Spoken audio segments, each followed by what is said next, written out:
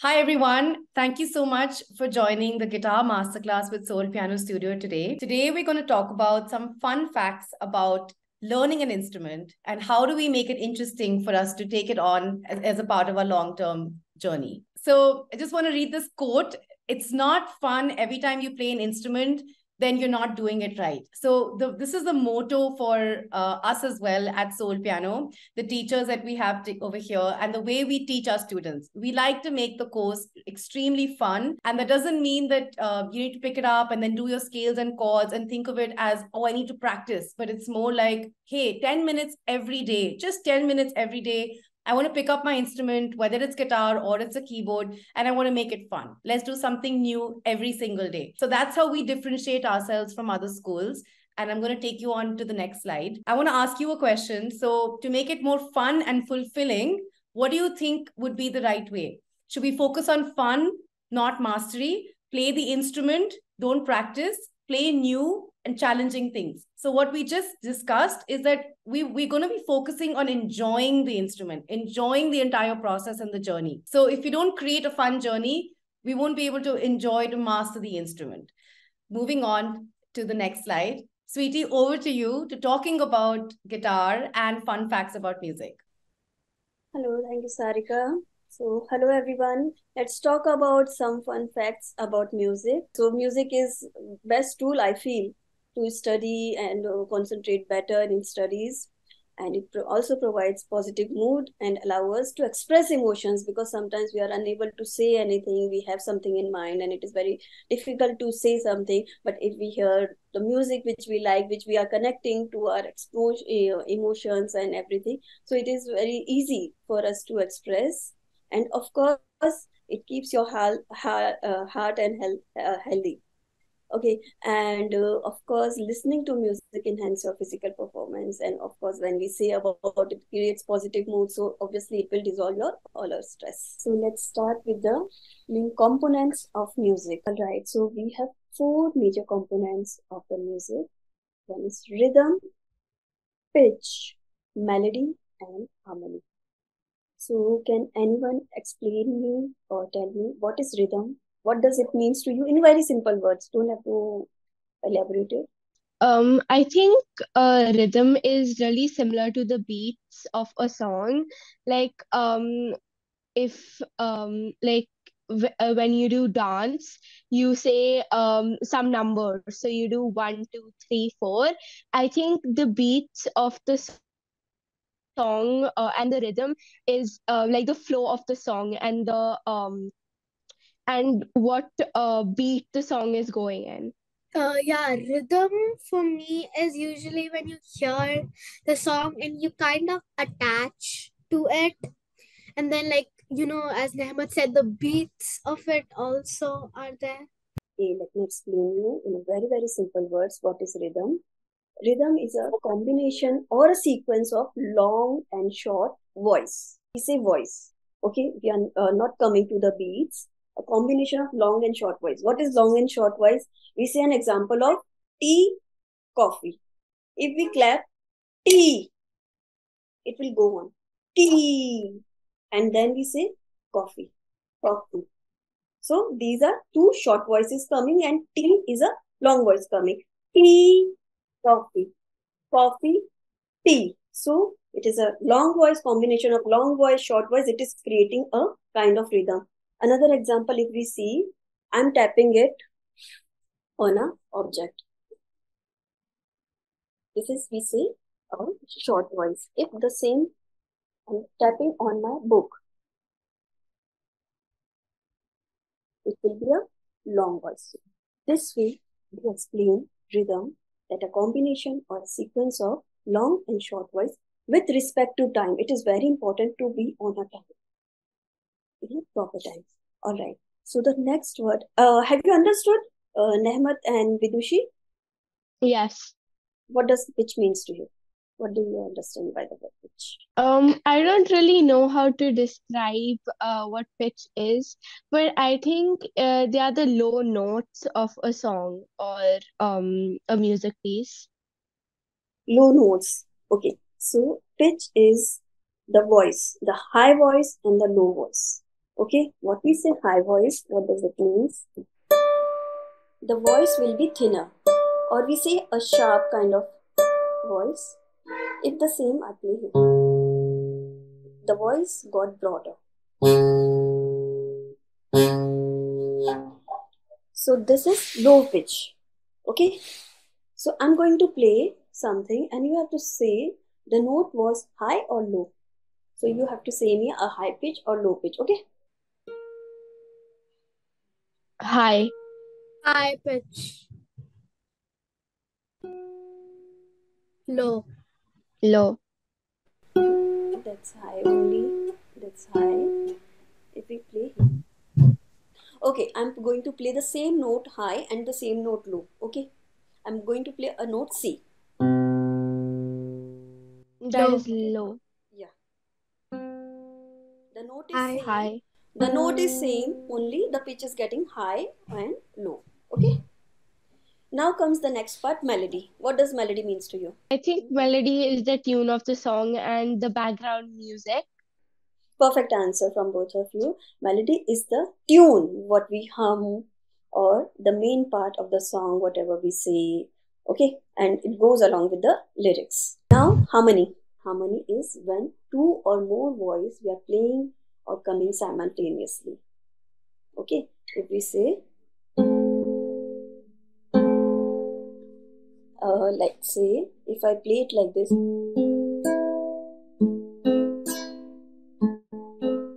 this is we say a melody or a tune. I'm going to play it like this, all the three voices will come together. Or that will create harmony. Melody and harmony. Melodic and harmonic are two different words. Melody is only a tune. Harmony is when two or more voices we are playing simultaneously. Okay, so when all these four things we coming together, voice, high voice, low voice, they are creating a melody. Then if we go together, it will create harmony. And when we play it in a proper rhythm, it will whole create a beautiful music. Okay, so how many types of guitar you all know? We have variants of guitar, approximately more than 10 or 12. We have almost many guitar we have. But the major types of guitar are these four types of guitar. One is classical, one is acoustic. Both looks pretty same, but there is a difference. I'll show you. Let's discuss the classical ones first. This is the classical guitar I am holding right now. It has a broader fretboard and the string. The most important difference is the string is plastic. It is not metal strings. The fretboard is broader and the box is also little broader. This is classical guitar. We play with fingers, plucking. We say finger plucking. Like if I have to play a song for you, I'm going to play.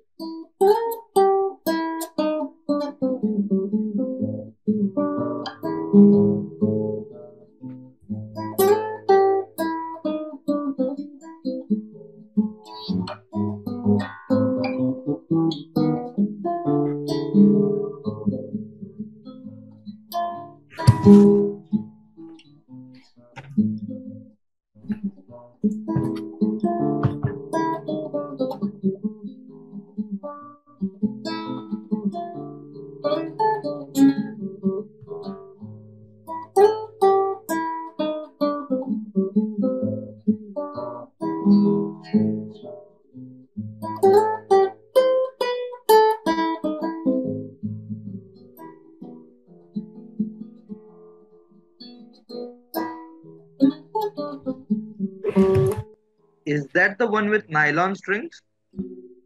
Yes, this is nylon string guitar, and we call it plastic also, nylon also. And the next one we have acoustic guitar. This is Acoustic guitar has metal strings.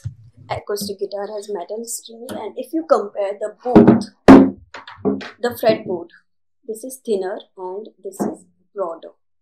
Even from this side, if we turn it, you can see the difference. So have you understood the two basic difference? acoustic and metal, they mostly look same, only the difference in the strings and the style we play. Okay. Now there comes electric guitar. I think Vidushi's favorite. Okay, so electric guitar is everybody knows. It is a very different style. It is very thinner. I don't have electric guitar right now, and we have to connect it with the amplifier, and we have what we say. I'm forgetting the name. Processor. So, and another one is bass string guitar. Bass string. Why bass string? It has only 4 strings. It doesn't have 6 strings. These 4 strings, the 2 bottom strings are not there in the bass guitar. We have the top 4 strings in a bass guitar. Okay. So just like a human body, we have 3 parts: head, neck, and a body. In a guitar also we have a head, neck, and a body. Okay. In the head we have headstock, machine heads, or we say tuning nuts. We have to rotate it clockwise or anti-clockwise to tune a guitar, and we have a nut here. From here the strings come from top and coming from down towards this side. Okay. In a neck, this neck is called a fretboard. Fretboard, F-R-E-T-B-O-R-A-R-D. This is called fret. What is fret? This line, this vertical line is called fret. Now comes the body. This is called body, or we say sound board. A sound hole is there and a bridge. Okay, these are main parts of a guitar we have. Now comes how to hold a guitar. Okay, so we have a band over here. This band, we take a rest on a thigh, the right thigh or on the left thigh. It's all your choice. When we play classical guitar, we have a footstool just below our left leg and we put it like this. We hold it like this and we play. When we play classical guitar. But for acoustic, we can keep either on the left thigh, this part, or on the right thigh according to your comfort zone. Okay. And this part of your guitar will touch our chest. We don't have to hold it too tight and bend it like this, else we're going to hurt our chest. The back should be straight. It should not be slouched like this. Because after 5-10 minutes, your back will start paining. So it is very important to have a good posture while holding a guitar. Another thing, when our right hand will come from this side and this part of your guitar will touch this part of your arm. Okay, and with the left hand, we are playing the notes and we are pressing the strings on a fretboard. Okay, this hand also will not be go like this. Like if we are going to play guitar like this, again it will be a wrong posture. The hand should be free. It should not go inside like this. Another thing, now comes plectrum. This is plectrum, a triangular part. This is the tapered part of the plectrum and this is the flattened part. We make a hook of our index finger. On the first knuckle, we put the flattened part and just holding it with our thumb like this. And this is how we are holding plectrum.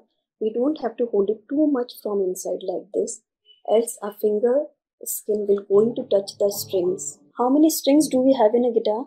I think we have 6. We have 6 strings from a guitar. Okay, from the bottom we will say. The thinnest one is the number 1 string and the thickest one is number 6 string. 1, 2, 3, 4, 5, 6. The thickest one is 6th string. The thinnest one is number 1 string. Now comes the name of the string. First string is E. Second string B. Third string G. Fourth string D. Fifth string is A. Sixth string is again E. Now why they are named E, B, G, A, D, whatever? Why? Because the sound which is coming, the pitch, It is E. The note is E. And we are not pressing any fret. We are playing it open. So this is why they are named. Now, how to remember that? We have 1, 2, 3, 4, 5, 6. E, B, G, D, A, again E. Everybody gets dinner at evening. Everybody gets dinner at evening. You only have to remember this sentence. From the bottom, you have to count. The first E and the last E is every, and evening is every is the first string. Evening is the sixth string. All right. Anything else you want to ask? Yeah, I just have one question. Yeah. What's the pick guard for? Pick guard. If we are playing it, our plectrum goes here, so it Yeah. will not create any scratch on it. Okay.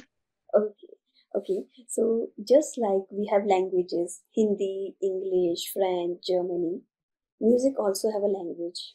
People say music doesn't have any language. It does have language, which is called staff notation. Why it is a language? Because with staff notation, just like a language, if we say Hindi or English, we read and write, right?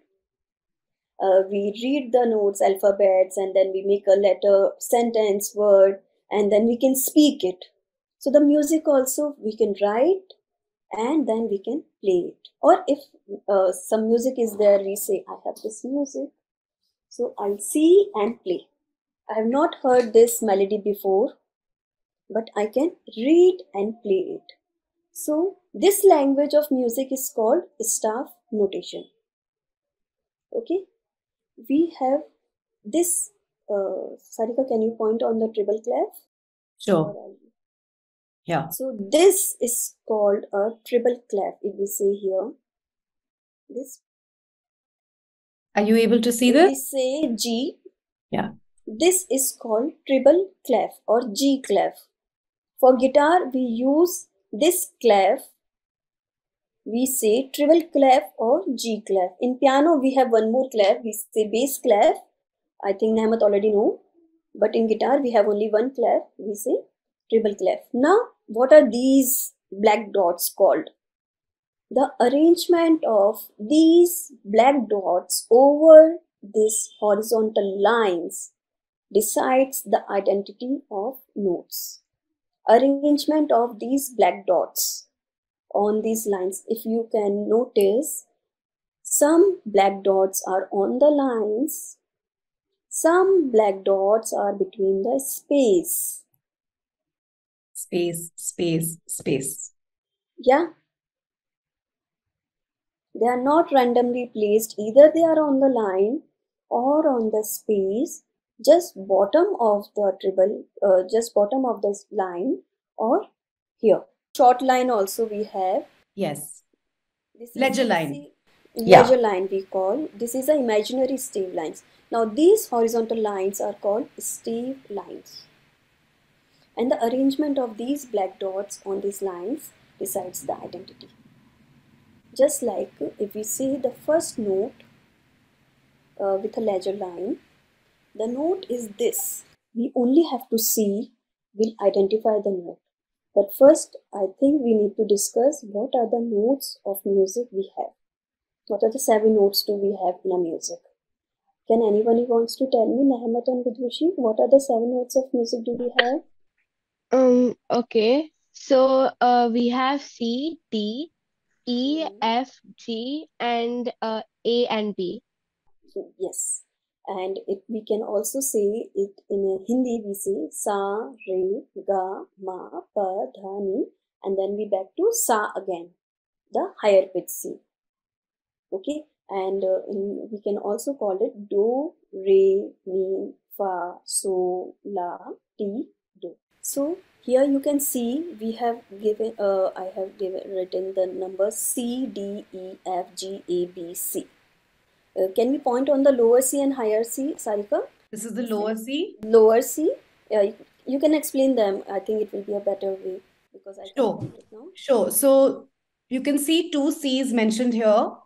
This one is the middle C in piano, and on guitar, this will be the That Middle C. This is also a middle C in guitar. This is also yeah. a middle C. Yes. And then this is a higher pitch. This is a higher C. So this one is on a ledger line and this one is in a space. So it's very important for us to notice that this one line, space, line, space, line, space, line, space. And that's how we see the music. C, D, E, F, G, A, B, C. Right? So that's what Sweetie is explaining to you on how the notes are placed on your staff. And these are the notations. So if you see anywhere a note with a cut, that is a ledger line, you have to play middle C. And when you see there is a note on third space, why third space? We are at 4 spaces. From the bottom, if we say 1, 2, 3, 4. On the third space, we have note that will be a C. It is always a common language and there is a no change. For any instrument, middle C will be middle C. That C will be C. If it is placed on the second space, it will be C. It can't be any other note for any instrument. Whether it is a violin, piano, keyboard, French horn, saxophone, any instrument, it will be same. The notes will remain the same. The language will remain the same. Like A letter is A. We cannot see V A. Okay? Okay. So we're almost towards the end of our guitar masterclass today. We have a 3-month program that would include 12 classes starting from January. If you enjoyed today's masterclass and you would like to learn more about the notes of music on guitar or more about the notes of C, D, E, F, G, A, B, and how do we play them on the guitar, the position of the fretboard, and reading and writing staff notation like we just discussed. Or if you want to prepare for examinations, like Trinity College London is one board that we promote. Of course, there are other boards as well we can teach if that's of your interest. And play songs, of course. Like we mentioned right in the beginning of the masterclass, that we like to make our classes extremely fun and interactive. So we'll be doing scales, we'll be playing chords, we'll be playing songs, and that of your choice. So we will ask you, what do you like to play? What do you like to listen to? And then we will teach you those songs and play along with you. That's how we like to teach our classes. So a quick recap of today's masterclass is that what is the most important for fast progress? Is it the first one? Is it the second or the third? Is it focusing on mastery, playing consistently, or practicing long hours? What is the correct answer out of these three? I think it's the second one. Nehmat, what about you? I think it may be the third one because practice is really important. And I practice piano 3 days a week. So I think practice is really important. And I also think second one is really important because you should keep a track of how many times you're playing and for how much time you're playing. Right, that's correct. So I would say playing consistently would definitely help you progress faster. It's like acquiring any new skill, any new language, like Sweetie rightly said. So it could mean just 10 minutes a day. In Ahmed, in your case, you do 3 times a week. It's because you're playing consistently for those 3 days, for 45 minutes or for 30 minutes. That's why you're able to progress and learn every time you come for class. So it's very important to focus on that and take out just 10 minutes a day when you're learning any new skill or any new instrument. It is like if you are practicing once a week for 3 hours. It doesn't make any sense. You'll end up learning, you won't be able to get a good result at the end of the practice. You'll end up with painful fingers, nothing else you're going to do. And tomorrow, the very next day, you won't be able to practice because yesterday you practiced 3 hours. If you practice 10 minutes every day, so that 10 minutes, what you practice, this is also most important, that what you practice in those 10 minutes, it is important. And practicing 10 minutes every day is more important than practicing long hour once or twice. So well done. Very well answered. I feel like this was a very interactive masterclass. I really enjoyed hearing your answers. Clean the string with a muslin cloth every day that it won't get any rust. Sometimes they absorb the moisture because the guitar is made up of wood. So wood tends to absorb moisture. Even under air condition also, we mostly have air conditions in our room, and sometimes temperature we say in monsoon. So the guitar tends to bend.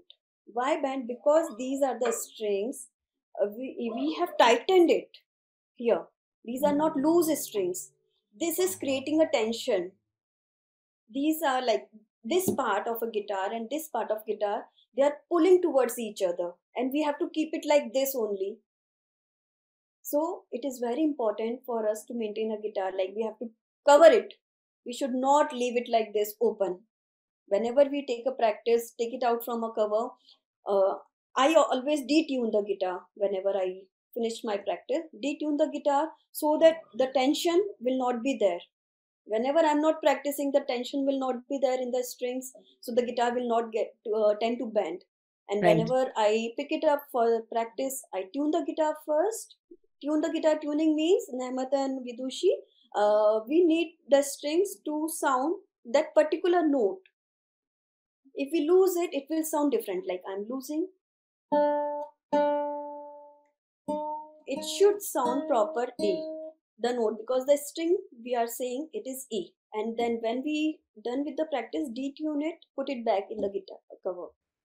Uh, Sweetie, so how do you tune your guitar? Do you use mobile tuner apps Yeah, or something? there is a tuner. There is an instrument called tuner also comes in the market. We put it here. I don't have it right now. And then we tune it. That absorbs the wavelength of the music which is coming from the string.